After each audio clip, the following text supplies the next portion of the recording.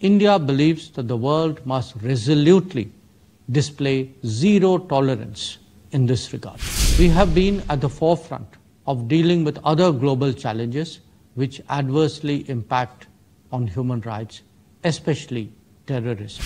Terrorism is the most indefensible violation of human rights and has no justification in any circumstance. India has always played an active role in global promotion and protection of human rights, including through our development partnerships, in accordance with the priorities of our partner, while abiding by principles of fiscal responsibility, transparency, and viability.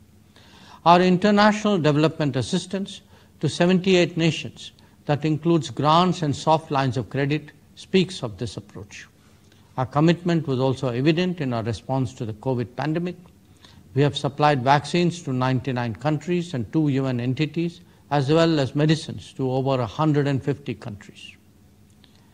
Mr. President, we have been at the forefront of dealing with other global challenges which adversely impact on human rights, especially terrorism.